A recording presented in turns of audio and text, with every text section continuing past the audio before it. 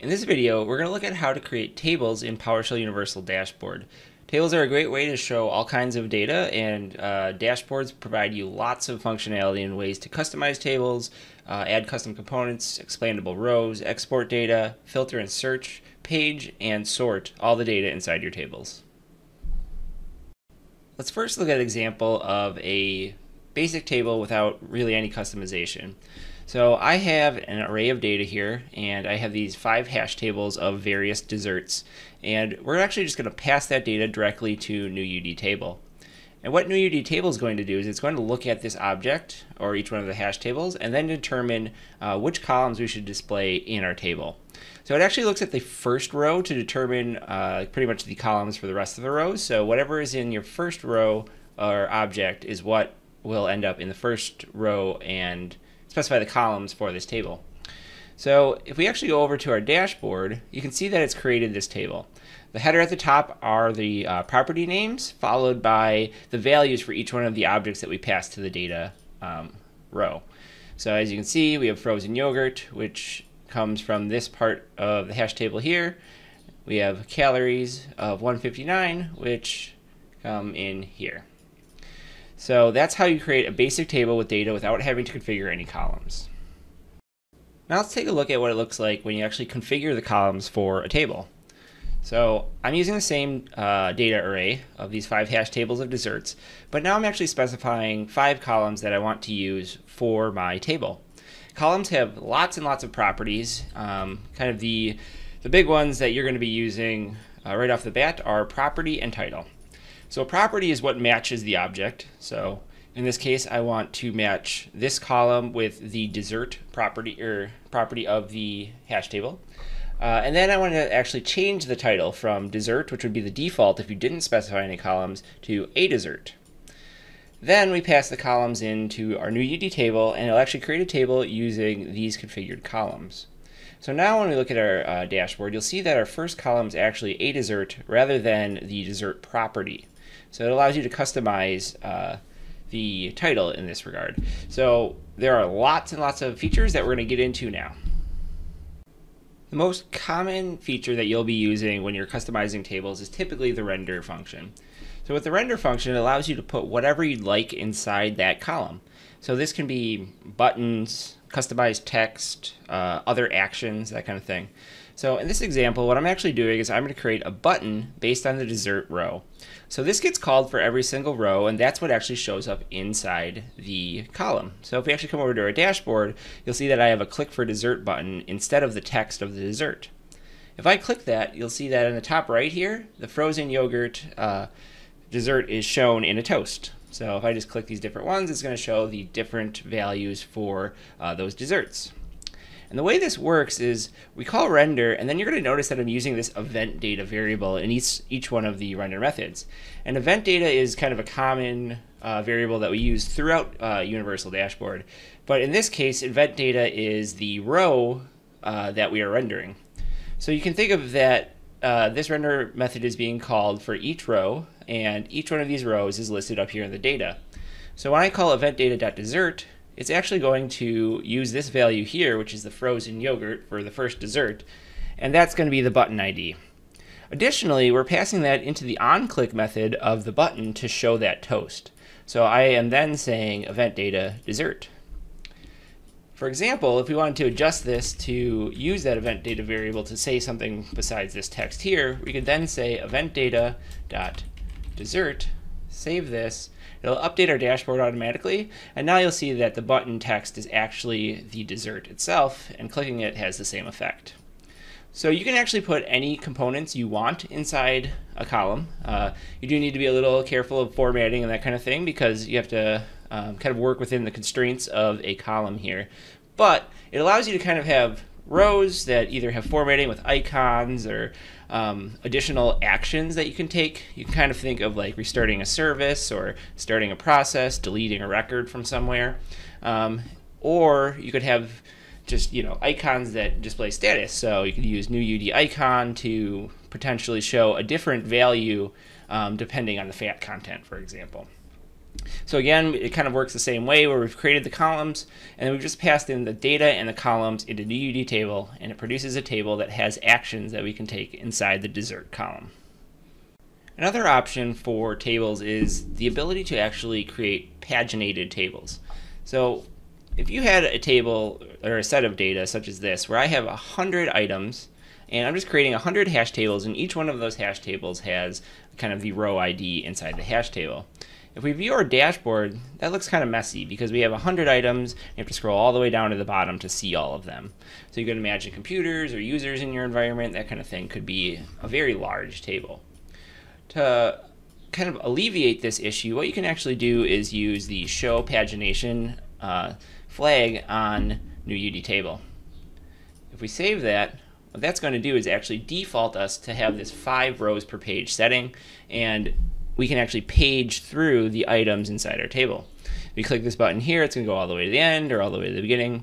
You can also change the page size to show that many pages of that many items per page, rather than the default 5 per page. So it just kind of gives you a better experience, or the user experience, while working with a table of large sets of data. Another common set of features for tables is the ability to sort a table. So sorting kind of works based on strings. You can change the data type so it sorts differently, but in this case it's just going to sort all these items in this row as strings. All I have to do is turn on the show sort switch parameter on new UD table, and now when I view my table, you'll see that I have this little arrow here that actually has 3 different states.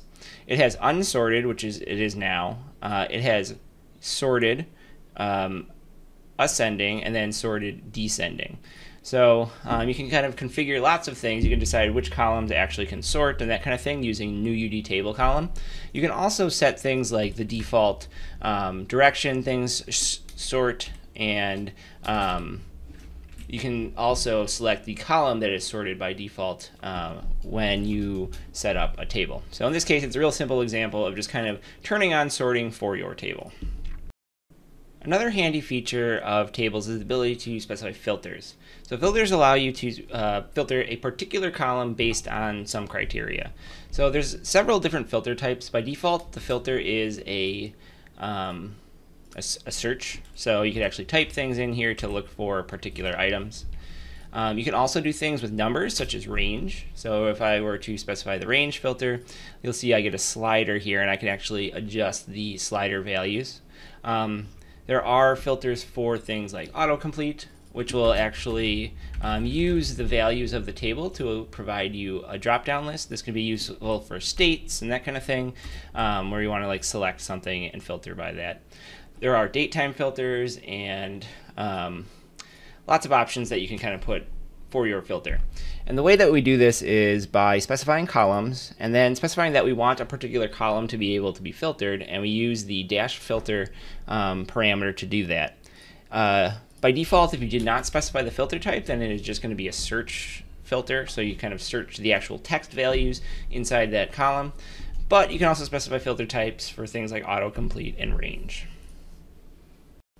Another useful setting is the ability to actually search all the rows and columns in the table. So unlike filters where you actually filter an individual column, you're actually going to be searching all the columns for a particular value. So this is just kind of a string search, and you can see here I have a bunch of numbers again, and if I were to type into the search functionality, it's actually going to go through and find the values in the table and search the table for those. That is just accomplished by using the show search switch parameter on new UD table. Another useful feature of tables is the ability to create expandable rows or collapsible rows, however you want to say it.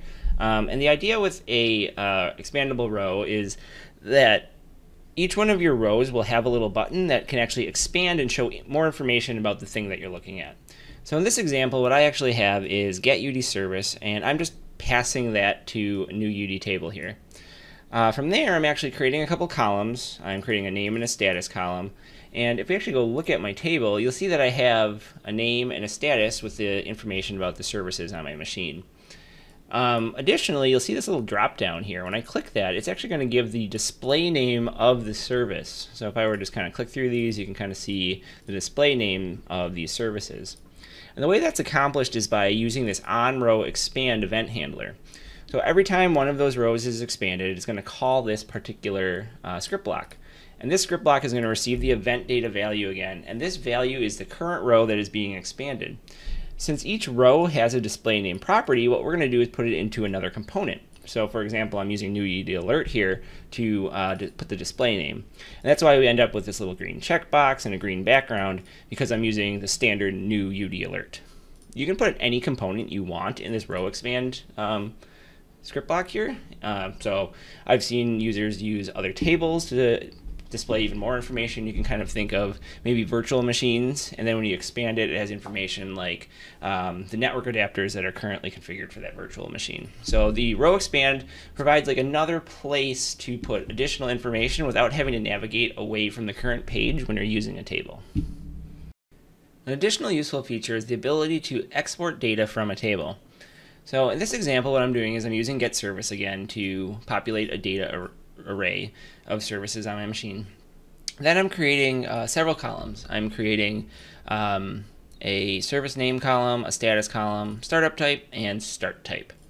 Then I'm passing all those values to new UD table. Data goes into the data parameter, columns parameter, we're setting a title, and then we're adding an export button. So you'll see this export flag here. I'm also adding include in export to new UD table and column.